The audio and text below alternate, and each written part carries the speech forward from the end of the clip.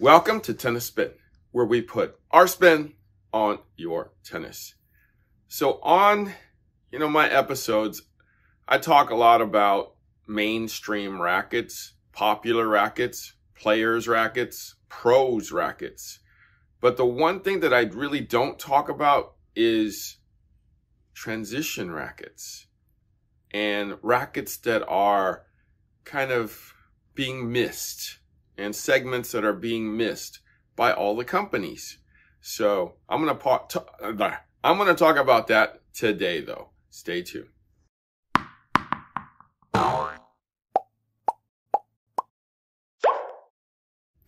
I wanted to actually talk about some of the missing segments of tennis rackets that's kind of not on the market today.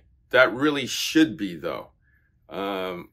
I've been telling all the manufacturers, you should make all of the mainstream rackets that are already out strung, right? String it with your best strings. Like if you're a head racket, string it with some Hawk Touch at, 55 pounds. It's going to lose tension on the way here. I get it.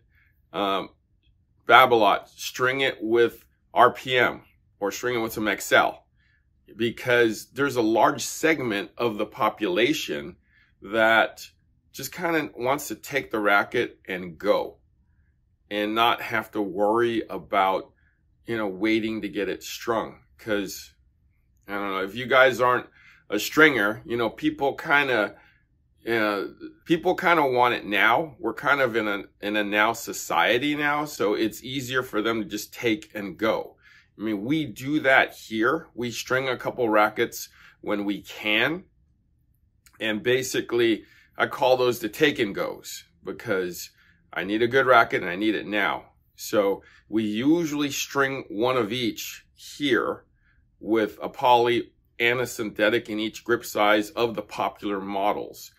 And, basically somebody walks in, I need to play right now. Well, there you go. But I feel like it could be cut down a little bit, and we could take some of the pressure off of the stringers. I'm sure the online guys would probably love that too, because I've been kind of monitoring them, and it's taken them up to 3 days, sometimes up to a week to get a racket out, because they have to string it to certain specs that you want. And I understand that certain people want certain specs on a certain string, but I would say at least half of those people would just gladly take it however it's strung. So just because I need it now, I need to play now, give me a racket. And some of those people aren't going to know the difference. Just want a strong racket. Okay, so that's where I feel that everybody's kind of missing the boat here.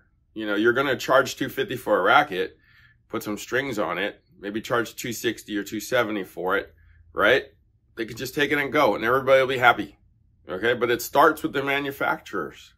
The other main racket opportunity that I see out there is kind of the transitional racket, where the kids are kind of, going from a 26, right, to a 27. And I know that certain people out there have made valiant efforts, and I commend them for that. Technofiber was one of them. They made a 26.5-inch racket, which was on the lighter side as a transitional racket from, I would say, like a 12-year-old to a 13-year-old.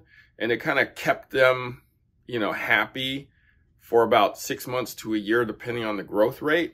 And it kept it light. They were the only ones, though. I didn't see too many people out there doing a 26.5. So, most people kind of go 26 to 27, and then you kind of have to go into, because that thing is 8.8 before strings. You're jumping into at least a 9.5, 9.6, 9.7 ounce racket, sometimes up to a 10-ounce racket. But I feel like that 8.8 ounce to a 9-ounce racket, that's a 27, is a huge missing market for a lot of people, right? Think about it. Think about it. You're 12 years old, 4'8", 4'9", and you're currently playing with this. But you really should be using an adult racket. It's time to move on. But you're actually going to have to use something that's almost a whole ounce heavier. So I see too many kids going into like an Aero Light, right, from this racket, and it's a good ounce heavier. And we shouldn't be doing that. So I feel like the missing market, and I only really sell one of them, Drive Z. This is what used to be called Drive Z Lite. Okay, now it's called Evo. EVO. Drive Lite. 9-ounce racket on a 104 head.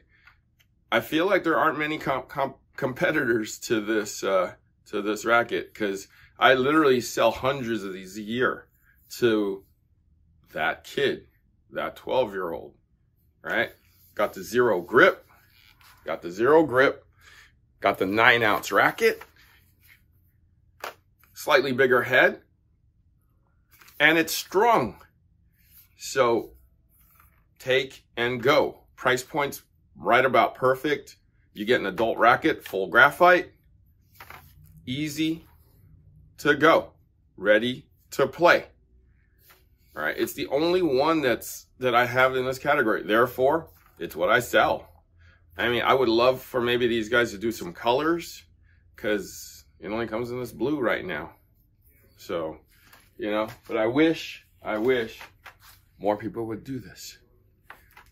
During pandemic, we saw a rise in, you know, these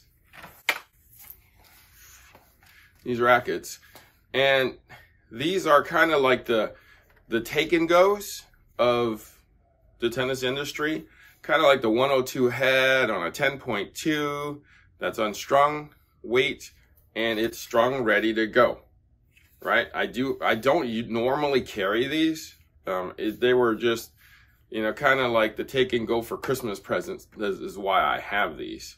So it's meant for, I mean, yeah, just people who really want to play. I get them in small grips just in case I have that 13 or 14-year-old that has small hands still, or that woman, right, to get these. But this is kind of the emerging market of it. I would like the companies to think, you know, high-end rackets instead of, you know, kind of pigeonholing everybody into this kind of the 199 to 129 thing on these, because you guys deserve a little better than this when it comes to pre-strung rackets. So you guys know I'm a big fan of the Burn, right? This is a price point racket that we sell a ton of every year. Unfortunately, they're going to discontinue this next year, and there seems to be no replacement of it. But I feel like this market, you know, there's an open market for this too. Kind of like the, what do I call it? The old resurrection, let's say.